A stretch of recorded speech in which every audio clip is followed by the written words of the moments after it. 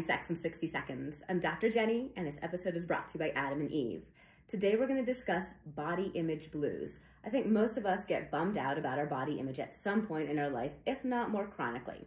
So today we're going to discuss 3 ways to navigate this and really embrace our body image in a positive way.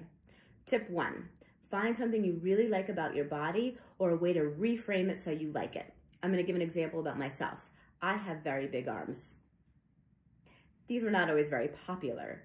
So I decided to join a CrossFit gym and just embrace the fact that I have a very muscular body and big arms. And now I really like my arms because they're strong. I can lift a lot of things, I have a lot of strength, and it's a way to embrace what you have with positive intent. 2, you don't have to be naked for sex. I know the myth says we should always be naked, we should show up with confidence, but that's not always the case. So my invitation is to accessorize for sex the way you want. An example, I love these earrings. If I'm feeling a little bummed out about body image, I might just add these earrings to the bedroom because it makes me feel good. It makes me feel confident. You could add a bra if you feel like your breasts are sagging a little bit. You could even add a strap on if you feel like your penis is a little too small. No problem. Or if you don't have a penis. 3, radical self-acceptance.